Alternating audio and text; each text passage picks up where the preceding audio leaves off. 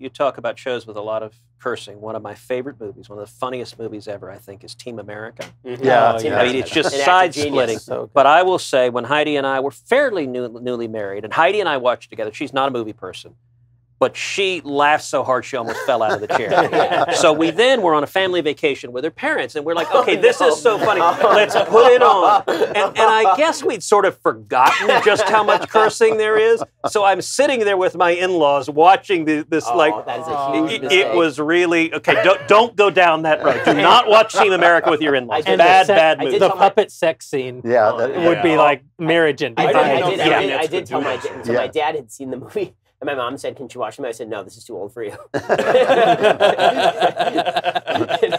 Even I cringed during the puppet sex. Oh my God!